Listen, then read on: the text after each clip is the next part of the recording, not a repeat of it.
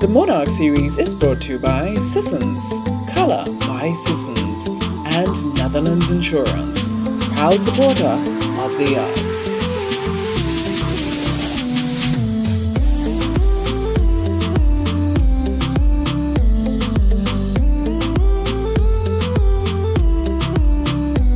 Welcome to this week's episode of The Monarch. Now, in this week's episode, I got to reconnect with a very good friend of mine, the 9-time Calypso Monarch, Edson Ajamu Mitchell. Of course, you all know him as King Man or King Ajamu. We had some great times catching up and also touching on a different side as he shared his experience in the middle of a health crisis. Here's my conversation for this episode of The Monarch with King Ajamu. You're winning too much Calypso from them. Time to step aside and give them folks a chance. It's true you just write some heavy songs, and your music does make me want to dance. But look how long Black Wizard singing, and the poor fella never win a thing.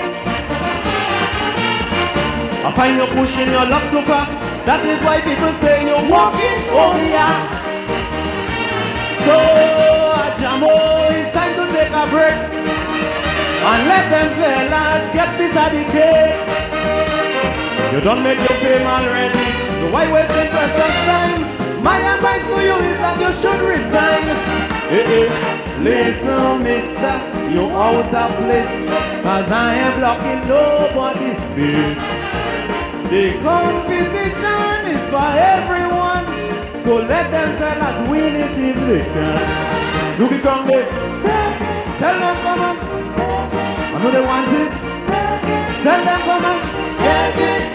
But nobody don't cry for me, cause I won't have no sympathy.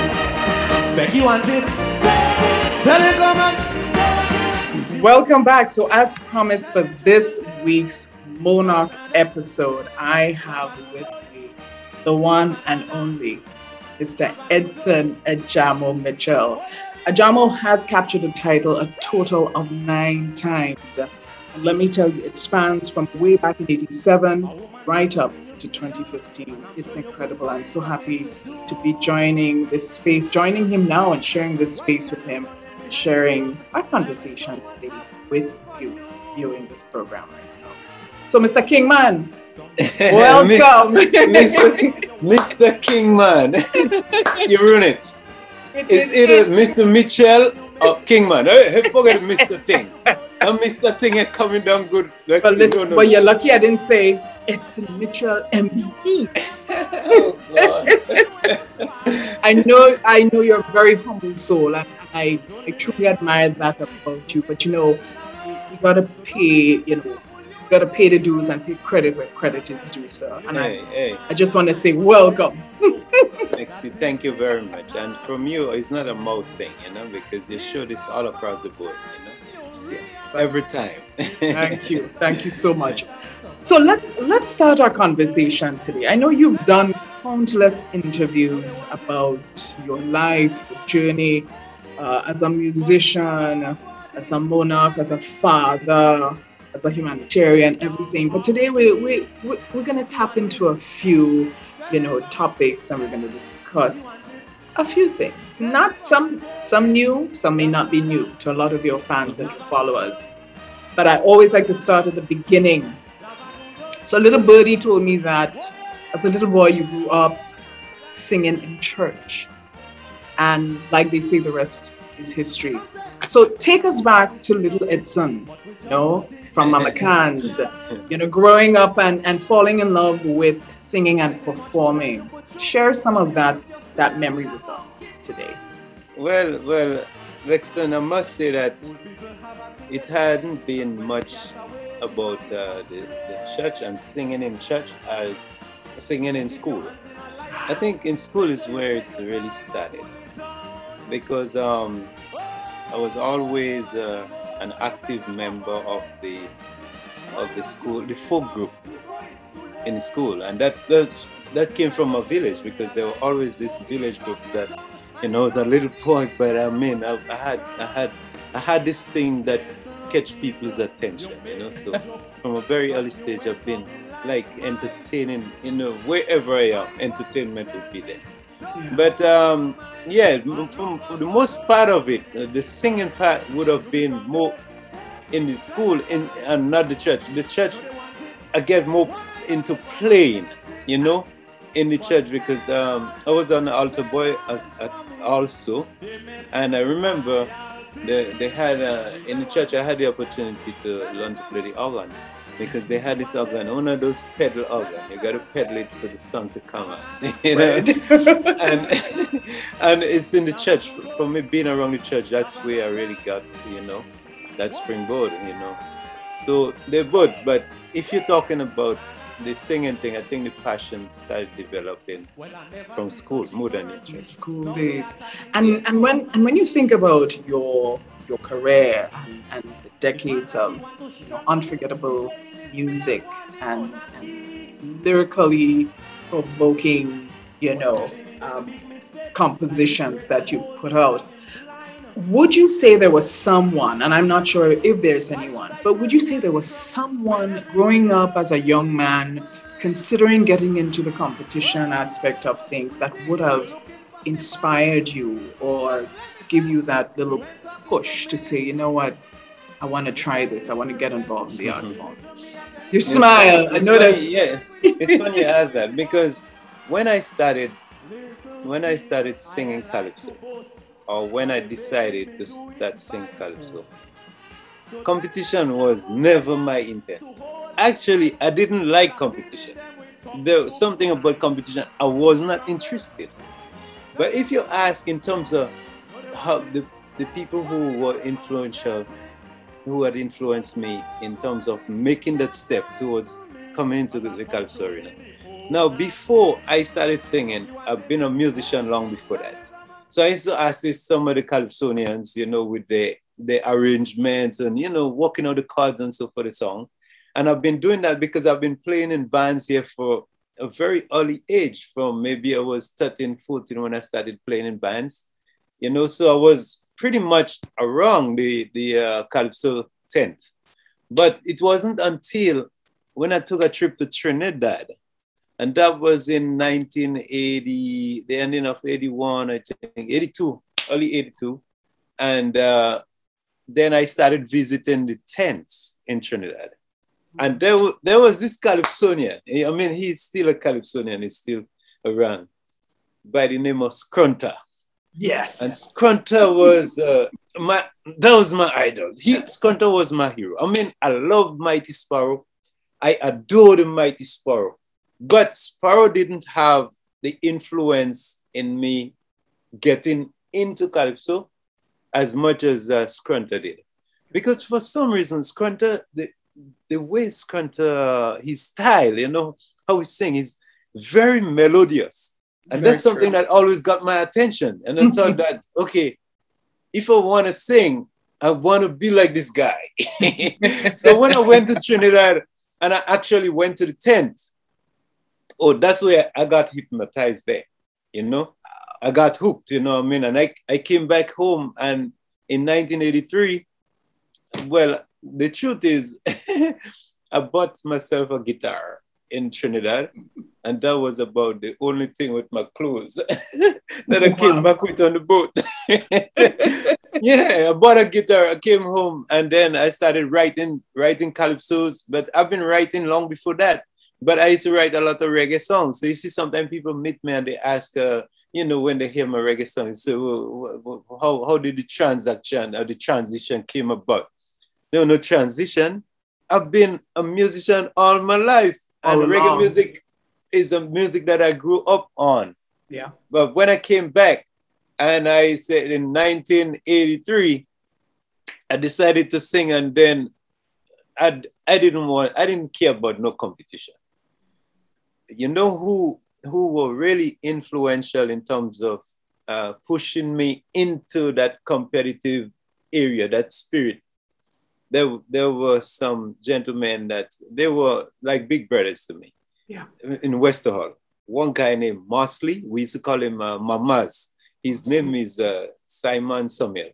He lives in Toronto now. He's it's a brother of mine, you know. Mr. Carl Rose, he's the manager, the owner of CJ's Pest Control. Mr. Carl Rose, he's still a really good friend of mine. I call him my brother. And there's a young guy that sings now. He goes by the name Lead Neck. Oh boy. He's dad, you know, because Lead Neck get that from his dad. Lead Neck dad was a genius musician, and he still is. A guy named Kitford George. And those three people who were really the driving force behind me getting, quote unquote, into a competition, because when I started singing, the first year I sang with Top Rank Intent, and that was out of Munich, right, in St. Andrew's Love Corporation Band. And then from 1985, Carl Rose formed this band called Tremors, and I was a member of the band. And I remember one evening, I always go to rehearsal, band rehearsal. I'm early. I always early. I got to open the place, you know. So Kitford, Mosley, Mr. Carl Rose, and myself, we were sitting on the step, and I was just sitting there with my guitar, and I started singing all these songs that I composed. And these guys say, "You got to be crazy. Those songs are your songs." Wow. So, yeah, you wrote them? So yes, I did wrote them. And they said, "No, there's something wrong with you." And they said, "Man," and they call me Shot Man. All these guys, I'm telling you, they call me Shot Man. And that's my nickname around them. This is Shot Man. They say, "You got to take part in competition. You got to go." And they start pushing me, you know. And till 1986, when I wrote Laja Bless. Oh boy. Laja Bless, Modern Day Laja Bless, and I had a song called Mistake. You know, and there was another song that I did that year. The song titled My Faith Would Carry Me Through. But unfortunately, I didn't sing it in the competition, and I think that's where things kind of went wrong. Yeah. Well, in the sense, you know? Yes. But yeah, those are the people. So, but let's just do one for old time's sake here. Yeah. 87. Tanti. Take us down memory lane with those two compositions. Well, in 1987, it was all planned. It was all planned. Now, before I started singing Calypso, all right, I started looking, I get very interested and inquisitive about my African heritage. Right. And I have an uncle who I call him, he's a high priest as far as I'm concerned. He's a historian, and his name is Atiba Mauto. Now, Atiba had migrated to Trinidad and returned in the late 70s. And he started introducing me to a lot of African history books, like Malcolm X, and Marcus Garvey, and Steve Biko, and those kind of books. So by reading those books, I get to realize how important it was, your name, you know what I mean? And then my uncle, Atiba, introduced me to this African name. So I selected the name Ajamu. Well, hear what? You know what Ajamu means? I did some research, yes. Yeah, Ajamu means a man who fights for what he wants, right? Yeah, so it's like a warrior spirit. Yes. So in 1987, now remember, in 1986, Alexa, I entered the competition for the first time. That's the first time I made the final. And I came second to Utter Stephen the Smoky. All right? Well, when that happened, I thought, well, what? This is for real. Yeah. So I gotta go now. I gotta turn up the heat, So that's when I wrote this song called Calypso Warrior, which is depicting my character.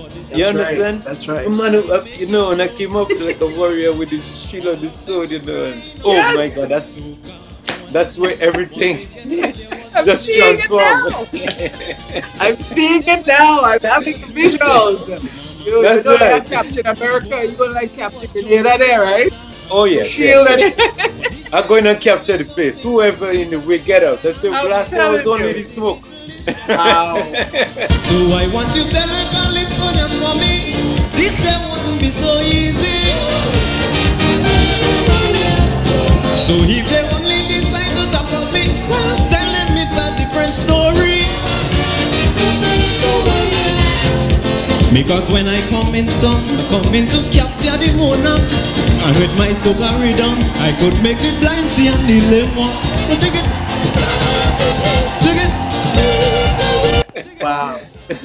And clearly, the Queen's Park Pavilion went wild. Oh yes, oh yes. And this had become almost like a ritual. Wow. From then, you know, because it was whoever with rival, you know, and that's how Queen's Park had become, you know. Yeah. So the place was transformed. I mean, Grenada was transformed Calypso-wise. Yeah. And that gave us many decades of some top Calypsonians and some top Calypsos as well. And I mean, I'm a little girl. You're talking about, wow. I'm a little girl growing up, and I can tell you at that stage of my life, talk about you sing along, and half of the times, the lyrics and the lyrical content, they were so deep, so a child would not comprehend. But there was just something that made you gravitate to the words of this song. And right. The melody, and all you know is you're singing along. You're singing along, and those were the, wow. Well, that's what days. Calypso used to be. Those were the days, you know, because Calypso is just a beautiful art form, you know. Yeah. And the more you try to simplify it, is the less tasteful it has become, you know what I mean? Because Calypso, as you say, a lot of times the things that you're singing, you will not even show, you know, but to catch on to it, you know. But Calypso had twists and turns, you know, and after a while now, you had to be crafty in the art, and that's what used to elevate you. But after a while, people started become what you call raw.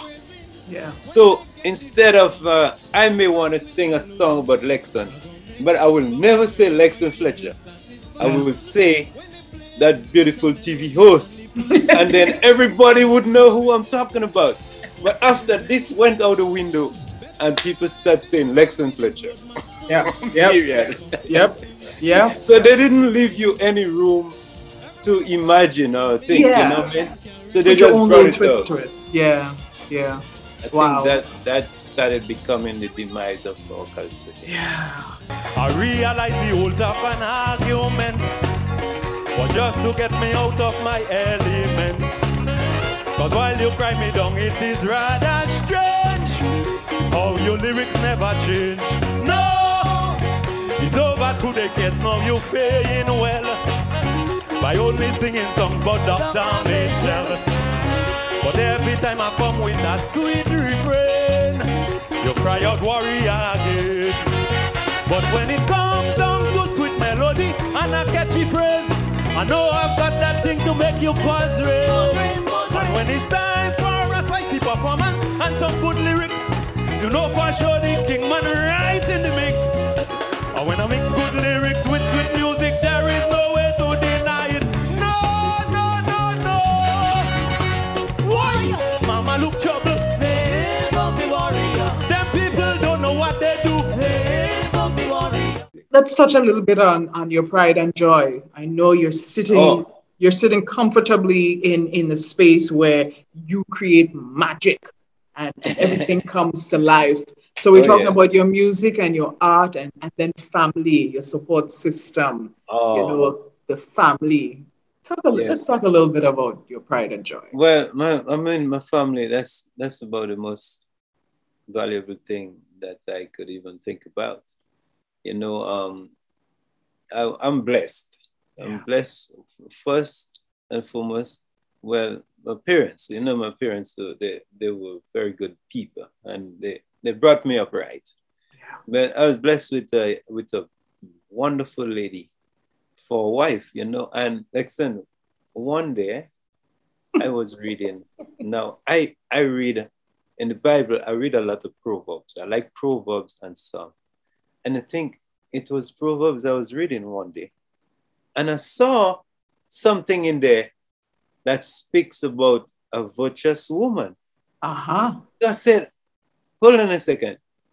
So I got up from where I was with the Bible and I went wherever my wife was. I don't remember where she was sitting. And I gave her I handed her the Bible and I said, read that. She said, what? I said, read it. And I showed her the passage to read. And when she read it, she looking at me. I said, you don't get it? I said, that's you. That's you, yeah. I said, that's you. That's you the Bible speaking about. Because, I mean, that woman, Edson, I mean, I just say I have like 3 wives in one, Yeah. Yeah. She's like 3 persons. And my kids, I'm blessed with such wonderful kids that, I don't know there is anything I could ask for better than that. So they're my pride and joy. Absolutely. Are you a grandfather yet, sir? Oh, yet?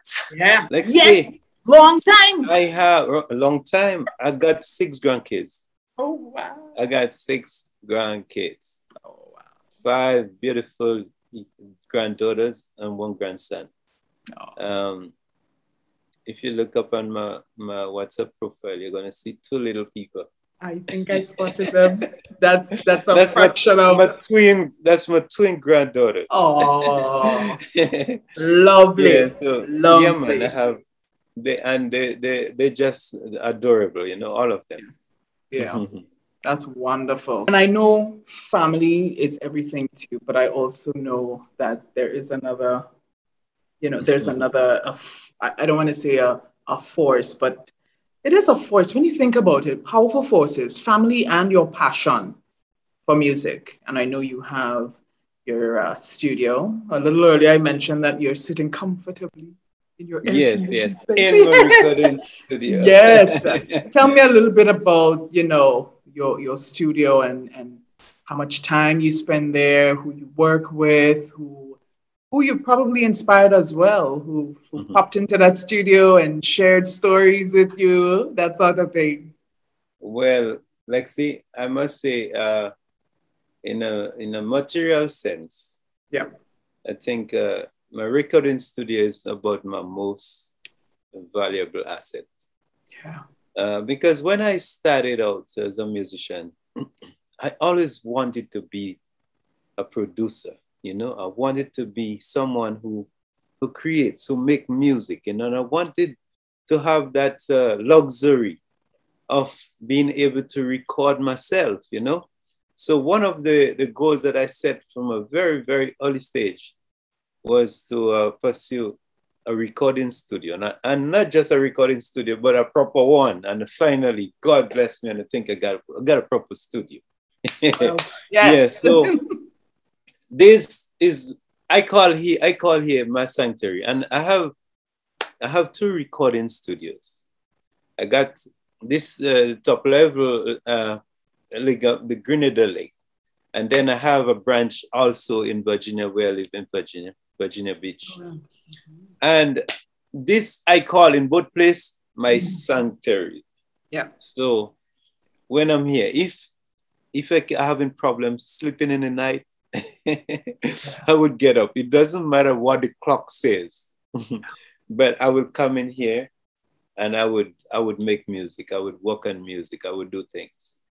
And fortunately for me, getting caught up here during the pandemic, back in 2020, I lost my dad in April of 2020, April 2nd. And this was a very, very tough period for me. The place being on lockdown, and then having to mourn my dad all by myself.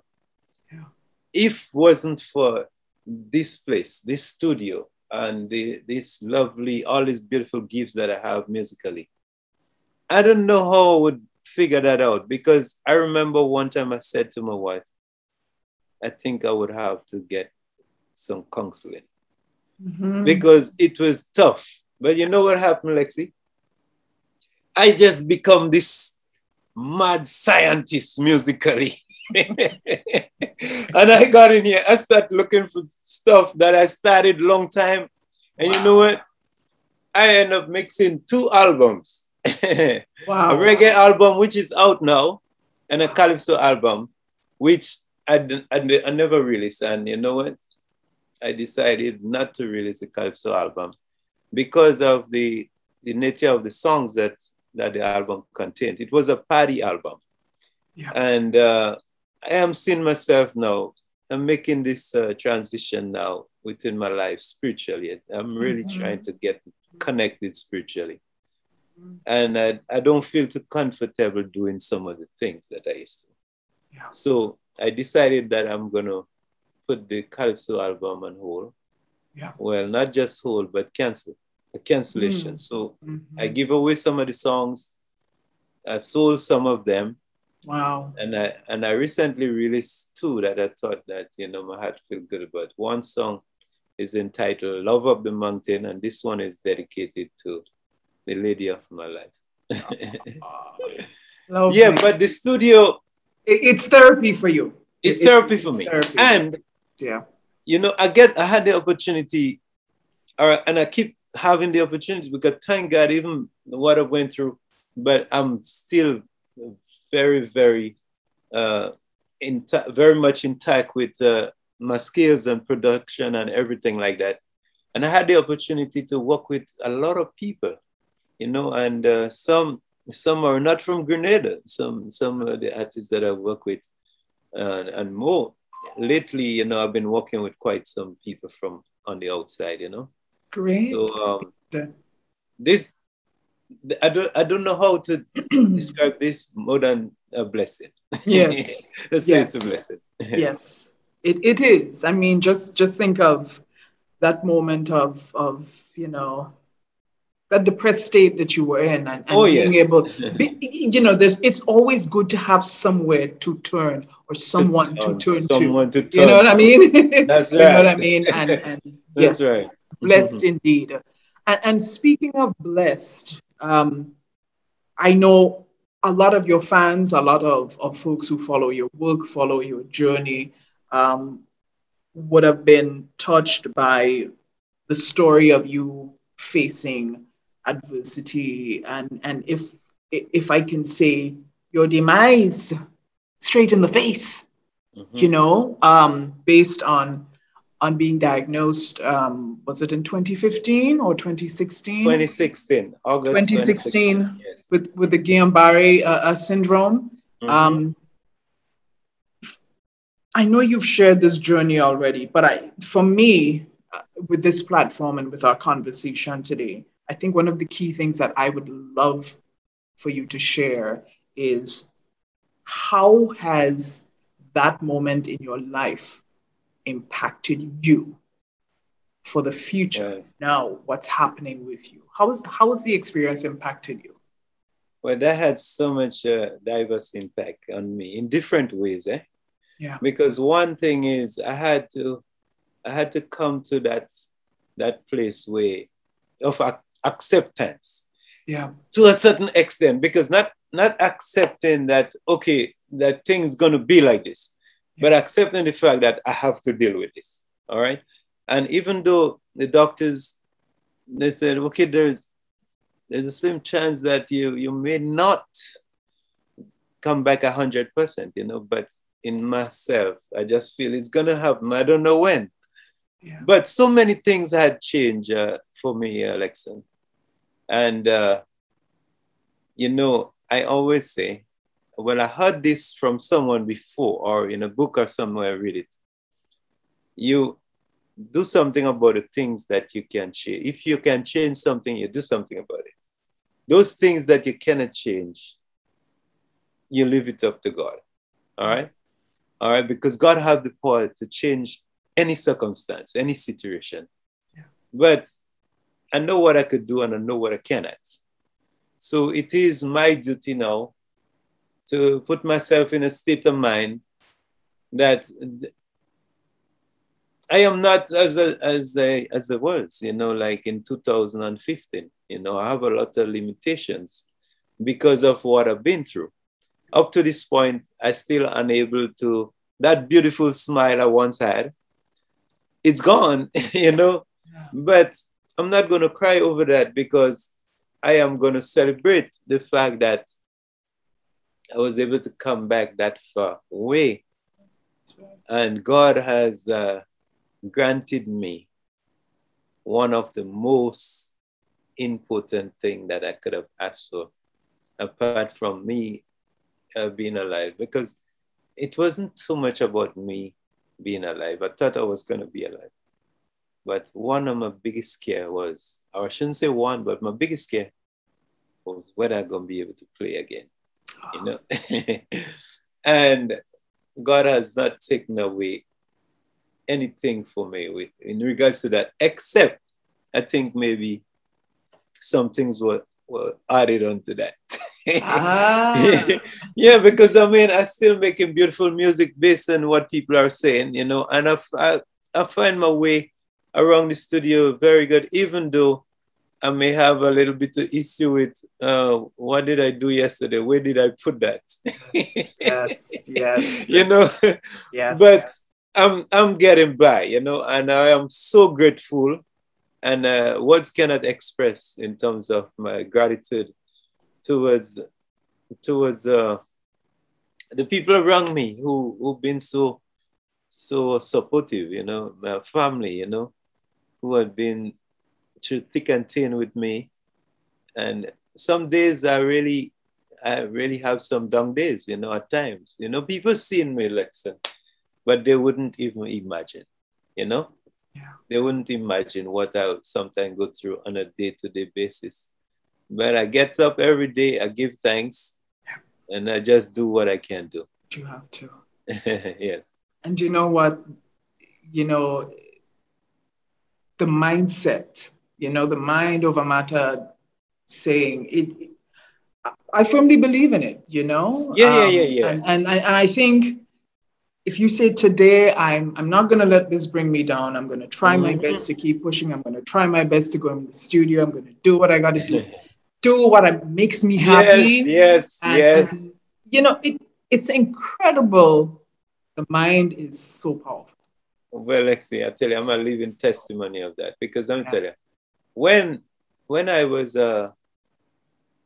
flown back to Virginia Beach from Canada, and I remember the first couple of days, my brothers, I got some brothers living outside of Washington, and 3 of them, they came by, Congo, Bunny, and Willie. And they was, at the time, I was unable to move, do anything, but my senses were always intact. Yeah. And I look at 3 of them standing over my bed, and they're looking at me, and I could see in their face, you know, what they were thinking. And I said, in my frail little voice, I said, "Hey, okay, don't worry about me, you know, I walking out here alive, you know."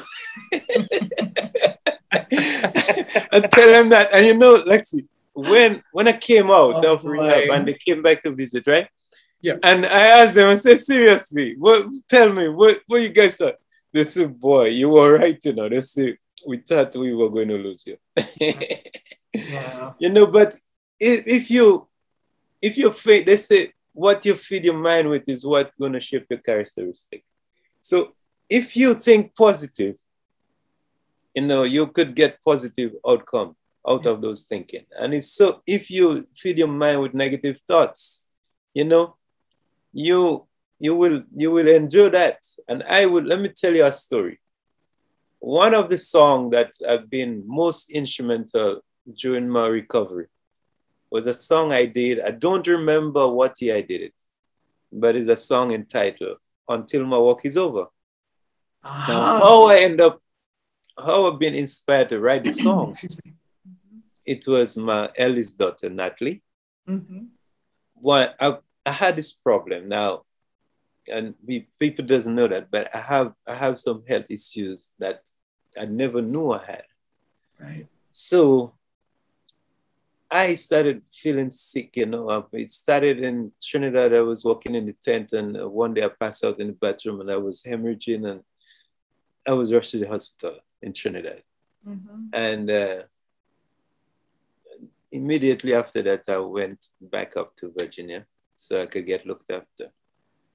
And they couldn't figure out what was wrong, you know, and I keep going by doctors, but I had this feeling, I just wasn't feeling well. Yeah. And one day I said to my daughter, I said, I don't know, but I feel one of these days I'm not going to get up. And watch, Lexon, I could have seen the anger in her face, you know, from what I just said. Yeah. She rebuked me in a way that I never heard her. She said, Daddy, what's wrong? She was angry, you know. She said, you're not supposed to speak like that. She said, don't speak like that. You have no powers over you. What are you going to wake up or not? What are you talking about? Because them don't want to hear that, you know what I mean? Yeah. And after the dust settled, you know, I started thinking and I said, you know what? She's right, you know, because it's not for me to say, you know, the final saying is God, because, you know, sometimes some people try to end their life, but they didn't get it. That's just not the time, you know, and then that inspired me to write the song Until My Walk Is Over.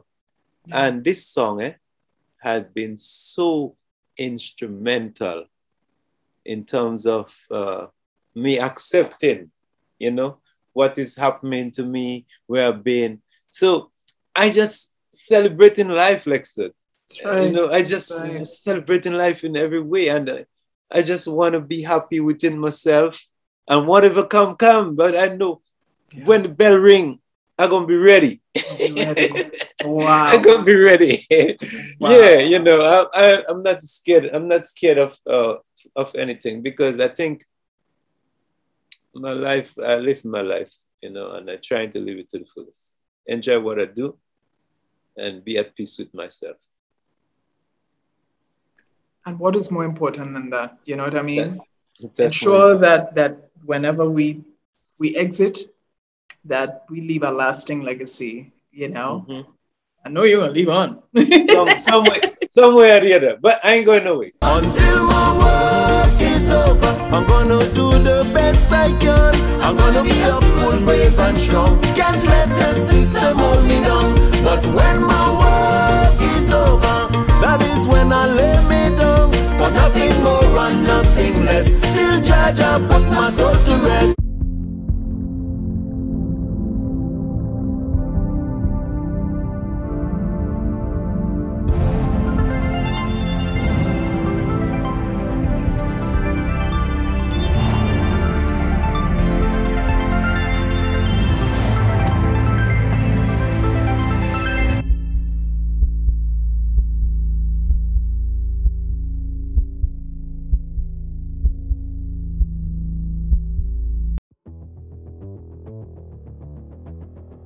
Introducing Color by Sissons. Color by Sissons. Color by Sissons. Color by Sissons. Color by Sissons. Color by Sissons. To achieve any achievable goal, one needs to put in a great effort and display the ultimate in self-control. Your ambition must never fall short, because in failure there is no redress. To succeed you got to impress. When asked if you can, the answer must be yes, because this is the key to success. Respect your peers and your elders. Be humble in every way. Pay attention to your teachers and take it to what they say. Crooks and gangsters you must avoid, for they will lead you astray. Strive to be gainfully employed, and you shall succeed one day. What would you say is one of the best pieces of advice you would have received? You mean from someone? From someone, anyone. Whether it's about career, whether it's about life, anything. Well, I receive a lot of good advice. Yeah. And some we call them good advice too, but talking about those good ones. I think it's when my grandmother said, Edson, you give what you want to receive. Try to give what you want to receive. And I think I'd lived my life with that kind of principle, you know what I mean?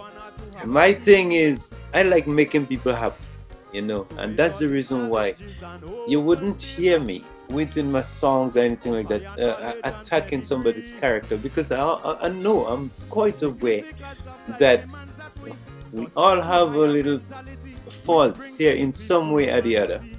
And sometimes I could end up being in this situation as that person, you know. So what you want to do is uplift people instead of, you know, battering them down. So I had patterned my life with that principle, and I think this might be one of the most valuable advice that I could remember anybody from Granny. From Granny. Yeah. Give what you want to receive. I truly admire you, and like I mentioned earlier, I admire the fact that you remain so humble, and you've just gained points again. And you know why? I'll tell you why.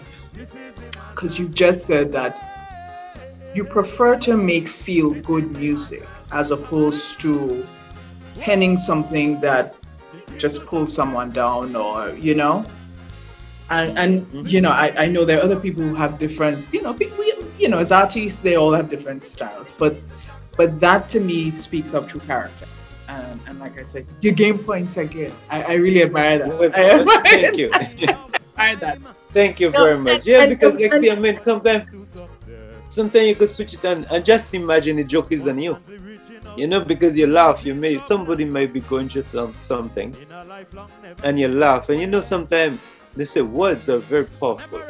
You could speak words to people and they could feel doomed. They could go hang themselves on a tree because of those words that were spoken.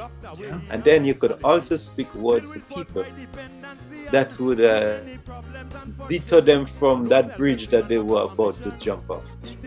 You know, so I always ask myself, what if the joke is on you? What if it's you, the person laughing at? What if? Instead of you laughing at someone, what if that person is laughing at you? What if you're the subject of the laughter? How would you feel? True. You know, so I kind of live with that principle, and I try to teach those values to my kids, you know. Yeah. Say, okay, but you know, he fell down. You shouldn't be laughing about that. Go try to help him. Exactly. Yeah. So, member of the British Empire, attained you've won 9 times in the art form, Calypso. Your blessed father, husband, your studio, you continue to do what you love to do despite of, you know, all the setbacks that you would have faced years ago. And I'm saying all of this to ask you something. And that question is, in your words, what would you define as success? Okay. Well, before I answer that last question, let me say this. All those things that you said, a father, you know, people think that I'm a good father. People think that I'm a good husband. Well, people think that I'm this, you know, well-rounded musician and a writer and a composer. But I say all those things, there are so many people who deserve the credit for me, you know, getting the spotlight with those things, because my wife made me look like a good father. You know, my wife made me look like a good husband, you know, even I may not be, but yeah, my wife. And the kids too, because they made things easy for me in a sense, you know. I mean, I didn't have to fight with them. So when they turn out to be good subject of, you know, it looks like maybe I'm doing a good job, but they're doing a good job. I don't know about other people, but for me, and I'm being honest, I don't define success as how much money that I have in the bank. I don't know the word, accolades. What the word is? Yeah. That's right. Yeah. Okay, not that, but I define my success as how my family, the status of my family, where my family is at. How strong is the family unit? How successful are the kids? How well are they doing? And you know what? For all those, I can beat my chest and I could say that I'm a successful man, because it's not about the amount of music that I make and how many people that I reach over the world and where I've been and how much people I've sung to. Yeah. But when I look now, my last daughter, she just celebrated 28 years on the 23rd of this month, right? Jamila. And she is a doctor. She's one of those people who look after your eyes. Right? At 28, At 28. Wow. And she's what, maybe 2, going on 3 years, as a doctor. Excellent. And all the kids, I have 7 of them. Yeah. They all, they just give me so much to be proud of, so much to be proud of, that I think that's my success right there, being able to, to guide these kids in some kind of way, to stay focused, much less in this world that we are living in now. Because, hey, hats off to the parents, the parents who've been able to keep their kids in a, under a certain light, you know what I mean? Hats off, because it's not easy to do this now. You got, back in my days, there were no YouTube, no Facebook and WhatsApp and all those things. Now we got distraction, That's the word. We got distraction. Lexon, so for the kids now who are, nobody perfect, but if they could hold the steering wheel. You had to say, hurry to that. And then, when I say the family, my wife, because I just, on the 27th was my 58, that is not 58th birthday. And I also celebrated with Mrs. Mitchell, 31 years as a married couple. Yeah. Congratulations. Thank you very much. So that too, I would attribute those as being as success, because no, it's not even easy. I see people they get married and before the first 2 years, things weren't so nice. A lot of people separate, people married 4 or 5 times. Yeah. But I say, if you've been able to stay within a marriage for 30 years, this should be a success story. Absolutely. Oh, I like that. I like how you say that. It should be a success story. It should be a success story. I like that. that. Wonderful. Yeah, so that's what it is for me. I mean, it's not how much friends that I made over the years and how much, the money in the bank and nothing like that. Yeah. Thank you. Mm-hmm. Thank you. You're welcome. Thank you. So we're getting close. We're getting close to the finish line. And, when I'm talking to people like you, I wish that wouldn't happen. But thank you. Let me tell you this now. I have a confession to make. Oh boy. All right, I have a confession to make. For as long as I've known you, all right, you were one of the people where every time I see you, it's like, okay, I got a Christmas toy. I just got something. I just got a gift or something, because your face, I've never seen you without that pleasantness, that look on your face. I've never seen you with a front face or anything like that. Thank you. I know a few people like that, but you're way up at the top. Oh boy. Oh boy.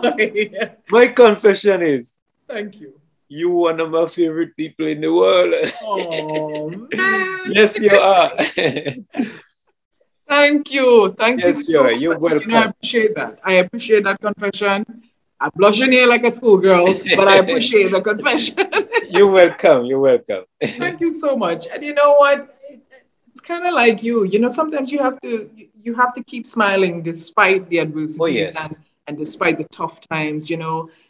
And sometimes you have to put other people before, you know, even when you're going through what you're going through. And Hmm. yes, I have days where I'm down, but listen, by the way, this is We not all about me do. today, okay? We all do. Yeah. But thank you so much. You're welcome. Um, and to end things off in a couple fun ways, I mean, I know you have lots of fans and followers and friends. What's that one name or nickname that everyone would usually call you when they see you? I know you said some men used to call you short man back in the day, Yeah, and yeah. I know But that King was, Man. that was It has not to be King popular Man, one. right?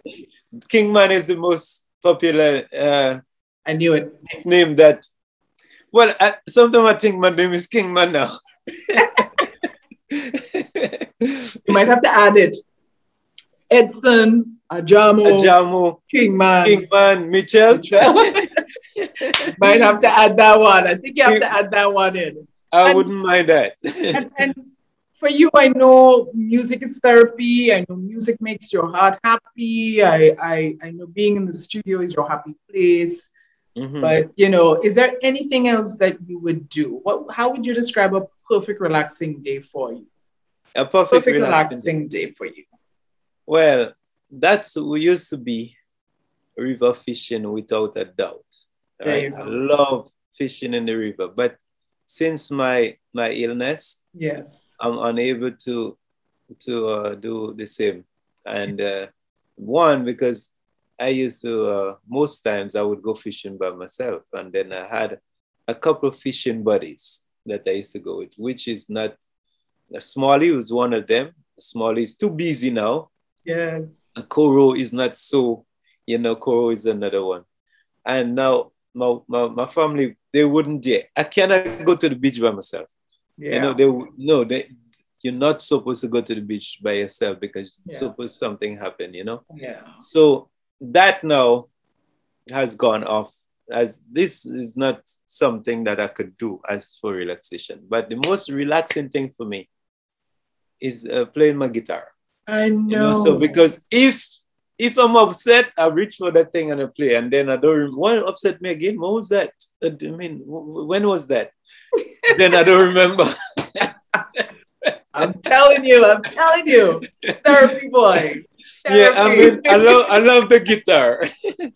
That's my love right there. That's I know, my and you second know, love. I want you to take us out of the interview with you just doing something on your guitar. But I have a bonus question for you, sir. Let's think about mankind now. What is your hope? What is your Mankind. dream? How would you like to see the world shift back into some form of, I know normalcy is a pretty, you know, exhausted word now, but I'm going to use it today anyway. What do you see? Listen, Your vision. for lack of a better word, all I could say is love. Love is the binding cord. People start caring more. People start care about people. I mean, show love, because with that, everything falls in place. Love is the binding cord that holds everything. So when we tend, I think the world has become too selfish.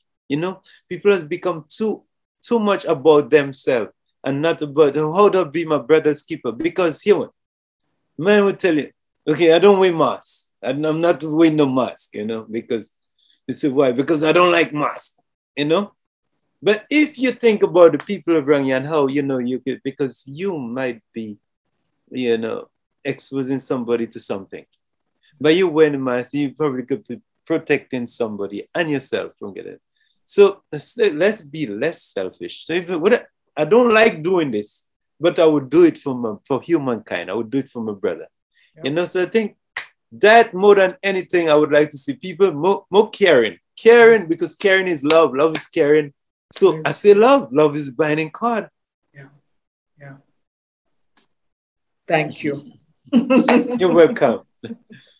Thank you. And I'm saying thank you again because, I'm really happy that I got the opportunity to connect with you for this, the Monarch series. Of course, we're celebrating, past winners in various disciplines in Carnival, specifically, Queen Show, Soca, and Calypso. And I just want to say thank you, sir, for your commitment over the years, for following your passion, for following your dreams, and for creating music that is meaningful and uplifts the mood.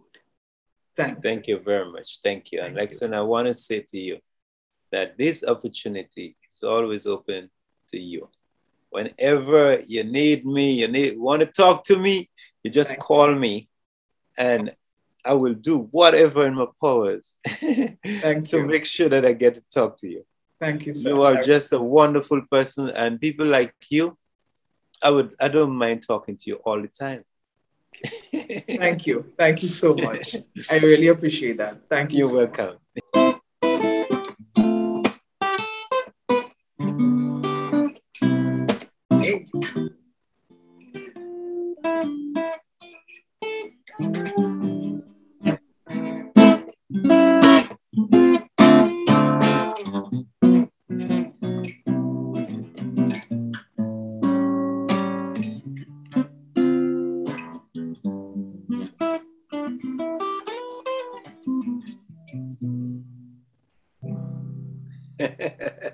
Thank you. I appreciate it. I appreciate that so much. What a lovely touch. And all the best, and take good care of yourself. Thank you very much. Keep doing what you're doing and keep on smiling. I will. Thank you so much. You're a blessed woman. Thank you. Bye-bye. Take good care. Bye-bye. All right. Well, that's it for this week's episode. Thank you so much for tuning in. And don't forget to share this conversation with your friends and family. Don't forget our YouTube channel. Check it out and subscribe today. And just to let you know, we're going to be wrapping up the Monarch series pretty soon. But have no fear. Come in the future, we'll get to share lots more great content and conversations with past Monarchs, specifically in the areas of Queen Show, the Mardi Gras, and the Soca Monarch competition. So thank you so much for stopping by, liking the page. I really appreciate all your comments. And if you're new to the page, welcome. Don't forget to check out all the great content we have on this platform. And don't be shy. If there's someone you'd like to see me feature right here on Lexan TV, feel free to make a suggestion today. Until next time, don't forget, this is Lexan TV, where it's all about life. Take care. Have a great week ahead. Bye. I go make them ramage, I go make them think good. Young and old, they got to dance. It's soca fire in the man. Tell them, let them know. My middle name is Calypso. With good lyrics, melody, and tempo.